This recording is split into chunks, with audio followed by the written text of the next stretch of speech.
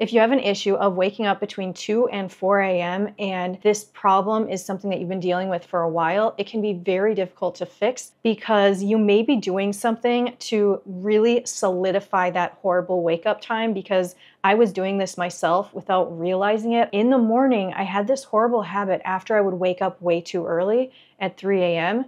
I would look at my phone and I would read on my phone in the morning, because it took me about 20 minutes to get up and out of bed and to get going, even though I was up way too early. I can't believe I was doing this, because that light exposure could be solidifying that horrible wake up time and could be messing with my circadian rhythm. What I now do is I'm really careful in the morning. I just keep some blue light blocking glasses with me. I don't stare at the phone. I just have to glance at it to figure out what time it is, and then I don't look at it at all. And I'm really careful with the lights in my house in the morning up until around 5 a.m. Then everything can turn on.